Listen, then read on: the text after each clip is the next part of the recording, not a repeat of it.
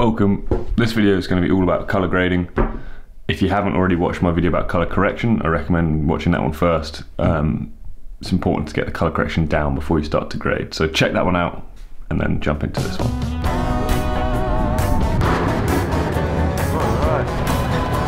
All right. Go on the left side, probably better.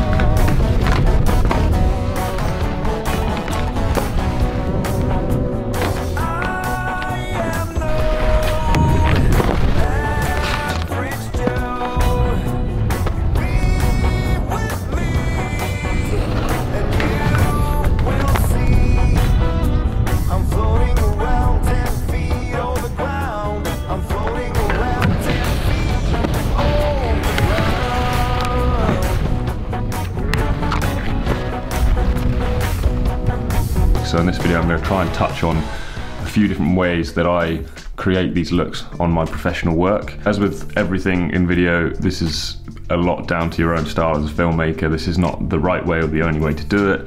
You know, take this advice with a pinch of salt. You use the bits you find useful and ignore the bits you don't. And in fact, I encourage you to be creative and not just copy other people's work, but to do something that is your own style. I'm hoping this will exist more as a sort of example of how the process works and not a sort of how to create a certain look. It doesn't matter what software you're using. I'm going to be using Final Cut. If you use Final Cut, you can follow along step by step. I'm not using any plugins. I'm just going to be using the built-in Final Cut. If you use a different program, you can achieve the same things. Your interface might just look slightly different, so bear that in mind. I've got a few clips from my buddy Jacob. Check him out at Jacob Tappan Norris if you haven't already from my other videos. He's an absolutely rad skier. And I'm going to show you two different ways to create a grade. One is going to be the sort of cheat method using a LUT, and the other is going to be a sort of ground up from scratch method of building a grade specifically for a clip. So first of all, I've got some clips here in the timeline. They have all been color corrected and balanced, so they are all consistent, and you can see that here. If I turn that color correction off, that's the raw clip and that's with the color correction.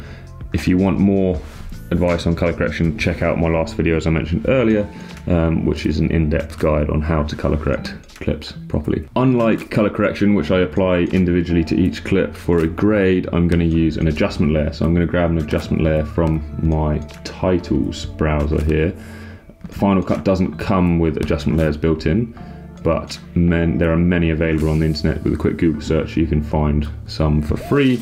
I will try and stick a link in the description for one of these. I'm also going to assign the video roll adjustment layer because I like to keep my timeline organized. And that way, when I apply all my grade to the adjustment layer here, it's going to affect everything below it. And it means that if I want to adjust that grade, I can do so very easily with one or two clicks, as opposed to having to copy paste all my changes over every single clip.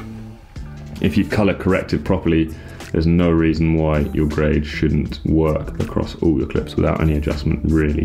There are a few things I always do on my grades, pretty much in every case, just because it's a stylistic choice, things that I think look good and have worked well for me. First of those is to add a hue saturation curve.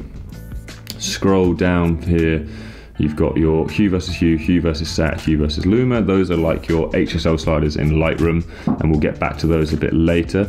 And below that we've got our luma versus sat, sat versus sat, and color versus sat here. So we're going to use these three to make a few basic adjustments here. So luminosity versus saturation. On the x-axis here we've got luminosity, shadows on the left, highlights on the right, and on the y-axis we've got saturation. So 0% at the bottom, 100% at the top. And I'm going to draw a curve by adding a couple points here and here. I'm going to bring the shadows all the way down to 0, the highlights all the way down to 0, and then just round that curve off a little bit. And basically what this is doing is it's desaturating the brightest and darkest parts of my video. And I like to do that because it just kind of makes sure that you have very black blacks and very white whites. I'm then going to move down to the saturation curve here, and I'm going to bring the right hand side, which is the most saturated part of my video, slightly down, just to balance out the saturation across the video and make sure there's not one part of my video that's more saturated than another. And then finally, in the color versus sat, I'm gonna increase the saturation in all of the midtones of the colors here, and that is just a sort of stylistic choice. Again, I think it really helps with skin tones and things like that if you have a slightly more saturated midtone. So if I turn that off and on, you'll see it looks quite minimal, and hopefully if you've done a good color correction, you shouldn't see a massive difference. But I like to apply those three things right off the bat because it just helps to balance some of those issues that you'll find in your videos. Cool, so now that's done, let's scroll back up here. I'm going to click here and I'm going to add a color curve. Again, this is just like your curves in Lightroom. I'm just going to use the Luma curve. I'm not going to touch the red, green and blue ones for now, and I'm going to add a very slight S curve just to increase the contrast in my video. I quite like a contrasted video there, something like that, and if I turn that off and on, you'll see it just adds a little bit of a pop to the video there. So those are my sort of basic adjustments. I tend to do those on almost all of my grades. Obviously I adjust and tweak them depending on the video and the settings, and you should do the same if you choose to use them. With that done, I'm now going to start looking at the look itself, and the main way I'm going to affect that is by changing the colors in the video. Like I said, there are two ways to do this. The first way is using LUTs. So let's grab a LUT from our effects browser here by typing in LUT, taking the custom LUT effect and dragging that onto our adjustment layer. And if I come back to the video settings here, there you see I've got the LUT here. First thing I'm going to do is I'm going to take the mix all the way down to 0, and then I'm going to choose my LUT. I use all my own LUTs here. There's a pack of 5 here. You can actually get these 5 LUTs for free on my website, and these are some of my other LUTs which I will be making available soon. I'm not quite finished working on them yet. These 5 I've been using for the last few years on all my professional work. LUTs will always look horrible when you stick them on at full intensity. LUTs are not designed to be stuck on at full intensity. You should really be using them down the low end of the mix scale here. And that's why I say you should always bring the mix to 0 before you put a LUT on. That way, once you've chosen the LUT you want, let's say I choose to work with Cadrona here, I can then slowly bring that mix up until I get to a point where I'm happy with how it looks. Usually for me, I find that tends to be around the 0.25. I quite like my videos to look sort of realistic and not too edited. It's quite common to see videos that have been completely over-edited. So usually around 0.25, and in extreme cases, if I'm trying to make a very sort of in-your-face look, I might go up to a 0.5, but I very rarely go above that. It starts to look too much beyond that point. So let's go up to around 0.4, I feel like looks pretty decent, 0.39, that looks pretty nice on here. So again, off and on, and you'll see that's adjusting a few of the hues, a few of the luminosities, a bit of the contrast, some of the saturation. These LUTs were created in Lightroom using stills from video frames, so they're specifically meant for skiing, really. So yeah, LUTs are not a one-stop fix. You know, you might find that after you've added them, you have to readjust some of your other settings. You know, maybe the contrast is too much or not enough, or the saturation has gone off, or there's one color that's starting to look a little funky as a result of that LUT. So you will have to adjust settings after adding a LUT, and it's not as simple as just chucking a LUT on a video and there, bam, you're done. So I'm going to move on to the next few things I like to do.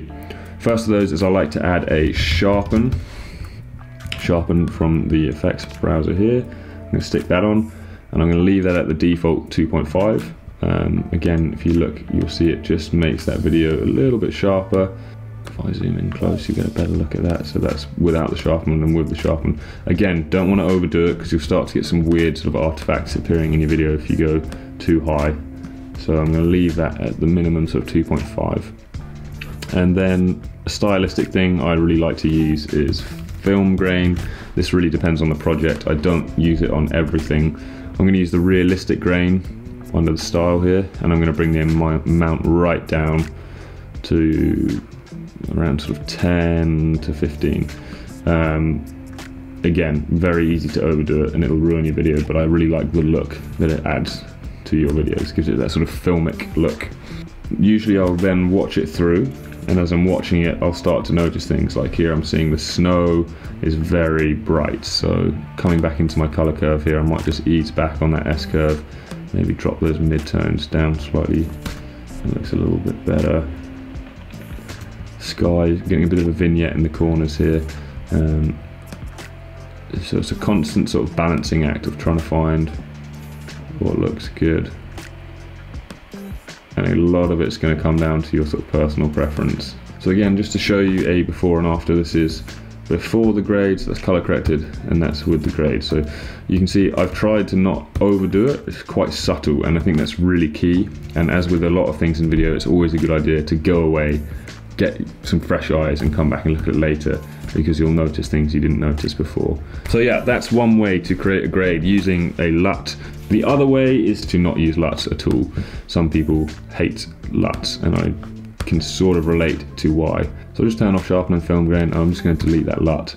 I'll leave the hue, saturation curves and color curves as they were, because like I said, I quite like the way that makes my videos look. But I'm going to jump back into the hue, saturation curves, and I'm going to start to play with these top three curves, the hue, saturation and luminosity. And using these three, just like you can in Lightroom, you can create a very similar sort of look.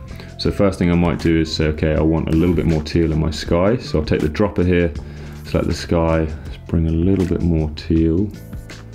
Something like that. Looks. Again, you don't want to overdo it, it's got to be quite subtle. Something like that. I can turn it on and off to check. So adding a bit more sort of green to that sky, getting rid of some of that sort of purple tint that will be in the sky there. Maybe I want to play with the saturation too. Let's just have a look at an extremely blue sky that's too much, and that's with the sky all the way down. But I quite like the darker sky, so maybe I'll drop that down a touch.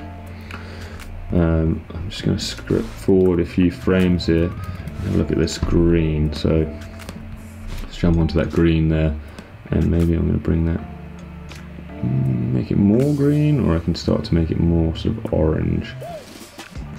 Kind of more orange. I quite like that look, going for that sort of orange and teal look. I'm going to decrease the saturation on that as well, and quite possibly the luminosity, just so it's not quite so bright in the frame. So that's hue, saturation and luma. Now that I've done that, I might jump back into color curves, and you can also use the color curves as well here. So maybe I want to increase that contrast a bit more.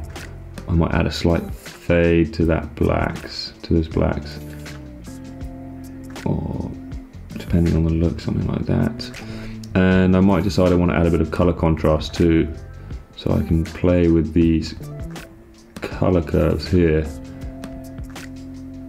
Maybe add a bit of an S curve to the reds there. You see that adds a lot of blue, so I'm going to counteract that with a blue curve, a little bit green.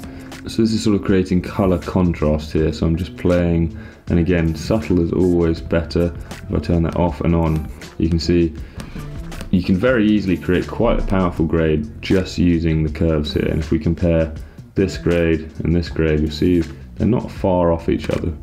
I might add that sharpen back on and chuck on that film grain, and let's have a look at the first old grade using a LUT, and this grade using color curves. So you see, you can create a similar look by using either tools. Arguably, creating it from scratch is always going to be better. It's more unique and more appropriate to the clips. It is definitely a little bit harder and takes a little bit more practice. It will generally give you better results than using a LUT, however. Let's have a look at the video color corrected and the video color graded. Corrected, graded, corrected, graded. So you can see that grade when I turn that adjustment layer on and off. Thank you for watching. I hope that was useful. Let me know if I missed anything, or if you've got some ideas of your own, or you want to share some of the techniques you use when you're creating your grades. And check out the link to my website below if you want to get those free LUTs that I mentioned earlier. And yeah, hopefully I'll see you in the next one.